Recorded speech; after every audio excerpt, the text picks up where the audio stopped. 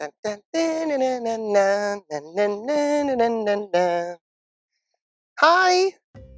These blooms are first timers on my channel, even though my phals here have been in my collection quite some time, with the exception of Bubblicious. So I'm going to introduce to you my phal collection that has survived the semi-hydro Leca self-water transition and all the trials and tribulations over the past 2 years where I didn't let them bloom in order for them to recover. And 2 years later, here we are. It is a nice little spectacle. I am very pleased to say that these are now back in bloom and on the right track. I'm going to do my best to make sure that they stay that way, and today was Insect Prevention Day. It was a cloudy day this morning and I made sure to have them out here. I wiped them all down with insecticidal soap. I only found 2 phals that had started to look like they were getting scale, so we dealt with that very quickly.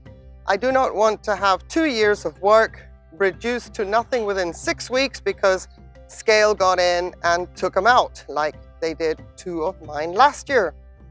So let me introduce you to my complex hybrid phal collection that is currently in bloom. Others are still in spike or in bud. They haven't bloomed out yet, so there will be a part 2 eventually. Here on the left is big boy Harlequin. Big, I mean huge blooms. Impressive. Now my bloom spikes aren't as floriferous as they used to be, which I also understand, seeing as they had to recover a lot. But you know what? If this is what a phal can give me, then I am okay with it, because I do not supplement with any extra light on these. They only get the residual light of the artificial lights during the winter, and they never have really any highlight, shade, anything like that during the summer either. So if this is what they can give me based on the circumstances that they are dealing with, that's fine. Funny how one bloom here on Harlequin has decided to face backwards. These do not normally get moved at all. Today I might forfeit some buds because I did move them out for maintenance, but maintenance has to be done. And I prefer to do it outside when I'm splashing around with water on them because of the breeze, to get them dried out. This right here is Walter, a gift from a gentleman by the same name who usually comes to visit us during the summer months from Argentina. And unfortunately, last year he couldn't make it because of the global cooties. And I told him that please do not gift me any more phals, because I do struggle sometimes with the transition of them. I think I've nailed it now though. I'll show you one shortly. But I hate losing gifts.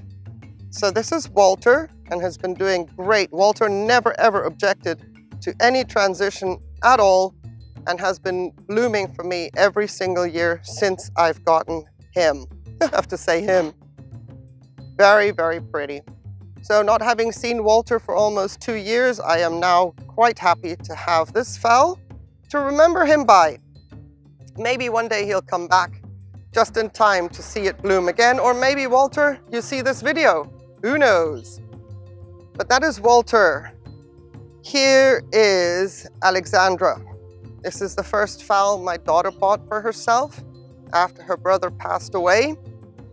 She was told that orchids would do great to be having around to uplift the spirits, just some beauty in the home, light in the darkness. And so she got herself this.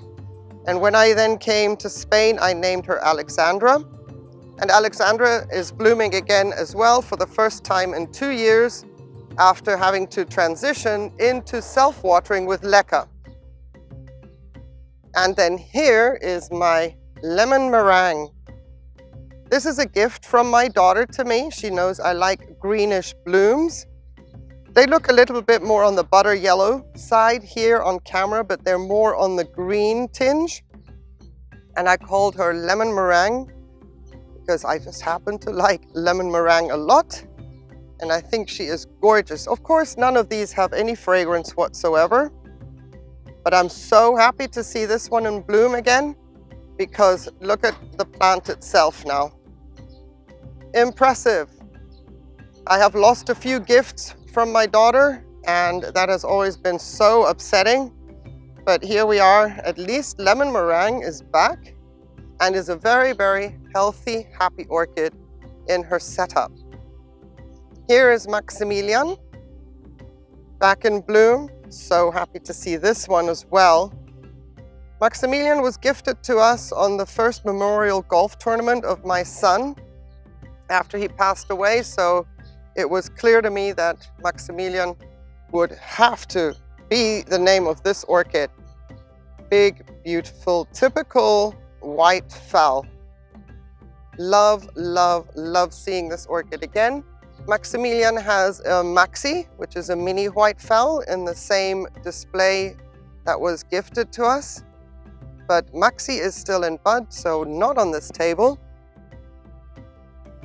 But this is making me very, very happy. Finally doing well in the setup as well. Oh yes, this is a relief, big relief. And over here I have Bubblicious. I did a transition video on her. My daughter picked her out and gasped, "Mom, look!" And I'm like, oh, my heart sank. Having a little bit of a bad history sometimes with getting the timing right of the transitions to Leca and self-watering, and then I saw this beauty. So I called her Bubblicious. And she is a beauty, and she never skipped a beat. So that video of the transition from bark to Leca and self-watering, I will link in the description below if you're interested to hear what my hesitations are and were at the time. But Bubblicious took off like a rocket, and I did the transition while she was still in bloom. Look at that now. I don't get the commercial big spikes, and that is to be understood. They have a different treatment here. They don't have the perfect conditions. My climate in winter in the dining room is also sometimes a little bit too cold for their preferences. But all of that aside, another gorgeous phal. And that is why they are outside today. It's a bit of a breezy day. It was a bit of a cloudy day this morning, and they all got their preventative insecticidal soap treatment. I wiped down the leaves and dealt with some scale, signs of scale, and 3 little buggers were sat on Alexandra. I got rid of those, and it is now just a time to be very, very vigilant and not just stare at the blooms, but also to stare at the crevices, the nodes, the underside of the leaves, just to make sure that I'm not caught off guard anymore. So that's my little history and why I named these phals the way they are, and in future we'll probably see a lot more of them, because phals and I, it was a very, very difficult relationship to get them going, and I think now I've managed to crack the code on how to transition them. I have 2 more phals to transition this year, and we'll talk about what I think I did wrong in the past and what I'm doing correctly now. In the meantime, have yourselves a wonderful day from Bubblicious, Maximilian, Lemon Meringue, Alexandra, Walter, and Harlequin. Please stay safe. Thank you so very, very much for watching, and I hope to see you in the next video. Take care. Bye.